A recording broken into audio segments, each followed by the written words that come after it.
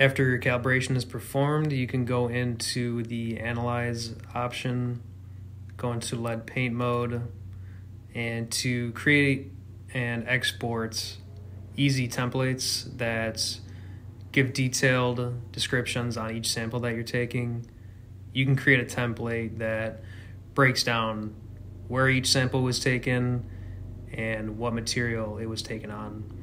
And so in order to get to that menu, you can click the three dots on the top right. You can go into test info. You will want to make sure the checked box for prompt for test info is checked. This will make sure that before each sample is taken, you're categorizing where that sample is being taken.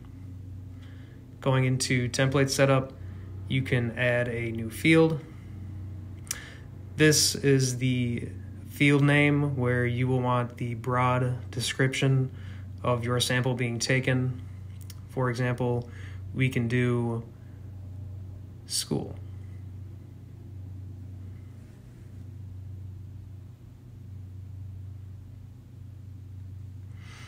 From there, if you want to add any numeric fields, you can check that box. To further specify where you are testing in the field, you'll want to go into Smart Selector. And before you do that, you will want to mark the persist box.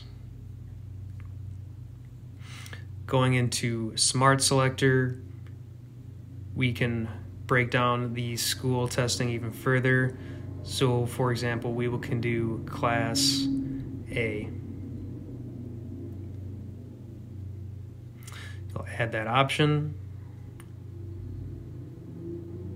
You can do the material that you're testing or the platform you're testing on.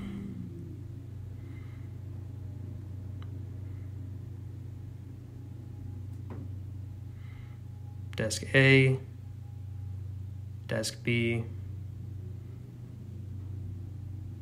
Desk C.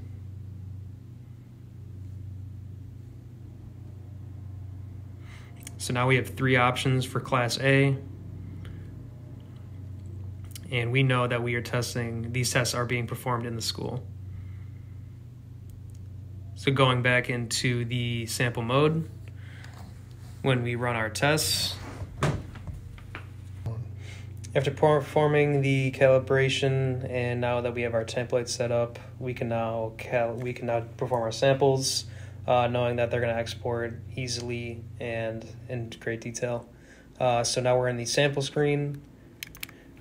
We initiate the sample by pressing the trigger, and from here we got the test info popping up. So we're going to select our sample ID, which is at the school. We're testing desks, and we're going to be testing desk A to start. Make sure that radio button's clicked. Press the trigger. Sample 1's done on desk A. Click the trigger again. Change the desk to desk B.